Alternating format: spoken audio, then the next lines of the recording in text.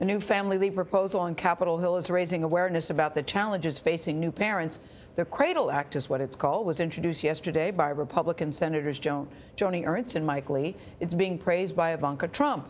The legislation joins bills by Republicans and Democrats to address a problem that lawmakers agree urgently needs a solution. Nancy Cordes sat down with Ernst and Lee. That sounds like a law firm. She joins us now from Capitol Hill. Nancy, good morning with Ernst and Lee. Good morning. You know, it's hard to believe, but it's been more than 25 years, Gayle, since Congress passed its last piece of family leave legislation. Meantime, every other industrialized nation provides a set amount of paid time off after the birth of a child. But now, Ernst and Lee and many others think the stars might be aligning here on Capitol Hill. Thanks, everybody, very much. Tuesday's announcement by Senators Ernst and Lee added two more Republican voices to a debate long dominated by the left. Families, of course, are the bedrock of our society. It's giving both sides hope that this year will be different. This issue is now part and is the center of public discourse in this country, which is great. It's an issue that's been championed by President Trump. Let's support working families by supporting paid family leave. At the urging of his daughter Ivanka. The world has shifted, and our policies need to reflect that shift.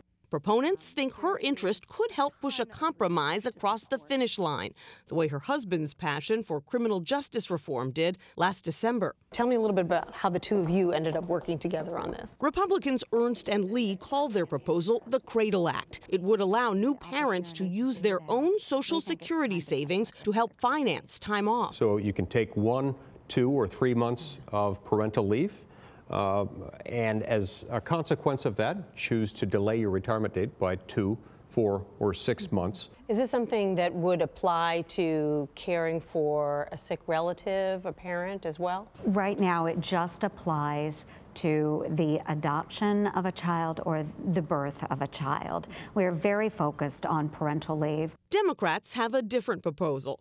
Their Family Act would institute a small payroll tax to provide up to 12 weeks to care for any loved one. Democrats say the GOP plan creates a false choice between retirement savings and paid leave. I respectfully but very strongly disagree with that. You say that to anyone who would have the opportunity to use this. That would be news to them. And when you say they're going to add 4 or 6 months to their retirement date, that's not insignificant. A lot of folks will focus on, the retirement age, but oftentimes we don't talk about that baby. It is important that we focus on that too, and not just think about maybe I'm going to have to work another month or 2 or 3, but focus on the benefits that will come to that child as well. You think this could have a lifelong impact on the babies? Most definitely.